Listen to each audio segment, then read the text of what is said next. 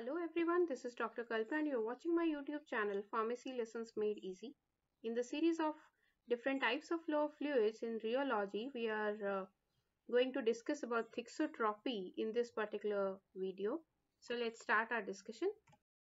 So far we have studied the different types of fluids that one category follows Newtonian law, so they are called Newtonian liquids, and second one are non-Newtonian ones. They are further classified on the basis of time independent and time dependent category. In the time independent category of non-Newtonian fluids, we have already discussed about plastic, pseudoplastic and dilatant types of flow, and in my previous videos you can even check that. And in this particular video we shall be talking about the thixotropic type of time dependent non-Newtonian types of fluids. So let's begin our discussion.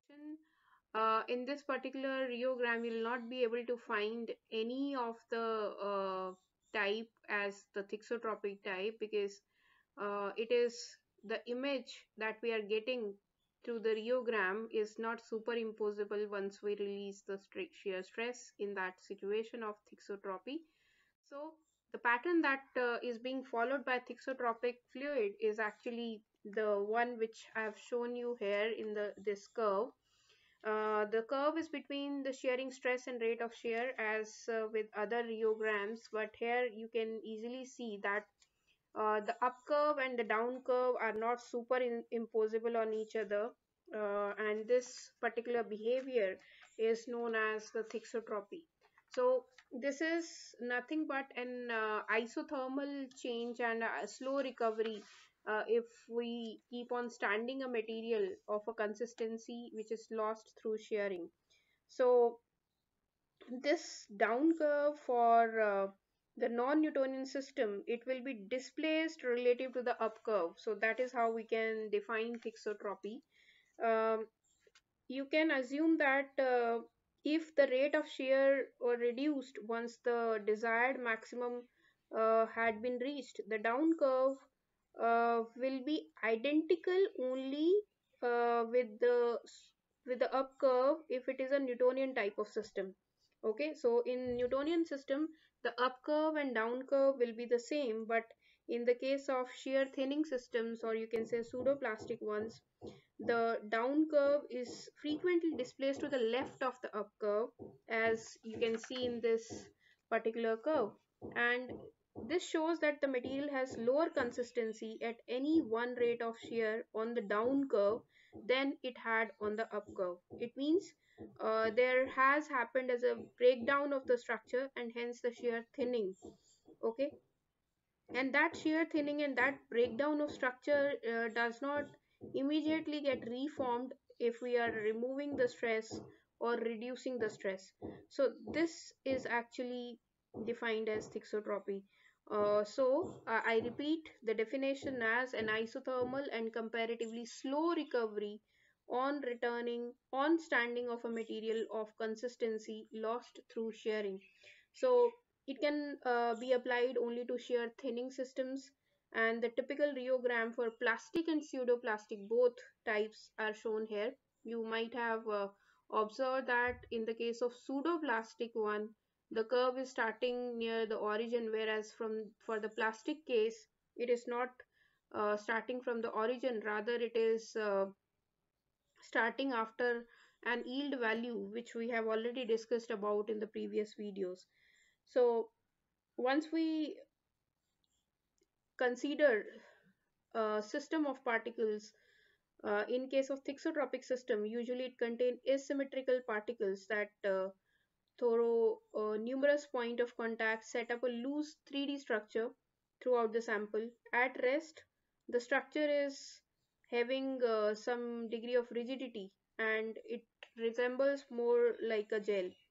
And once the shear is applied and the flow is started, the structure will begin to break down as the point of contact are disrupted and the particle will become more aligned. And the material will undergo gel to sol transformation, and ultimately it will show a behavior of shear thinning. But once we remove the stress, the structure starts to reform again. And this process is not very quick, it's not instantaneous. uh, However, it forms a progressive restoration of the consistency of a symmetrical particle once they come into contact with one another. And that point of contact again takes place because of the Brownian movement.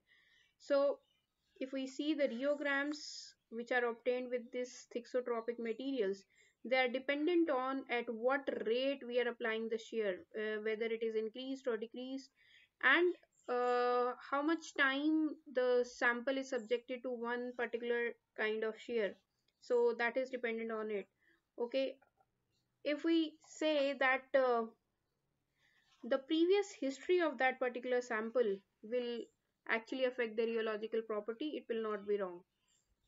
Okay, so moving forward, so if we can see this graph here, you can see the up curve AB is obtained in case of both plastic as well as pseudoplastic. It will reach to a maximum point B, and if the rate of shear is reduced at after that, then the down curve BC will be followed. This BC is not superimposable on BA, rather it will be displaced to the left hand side of the up curve.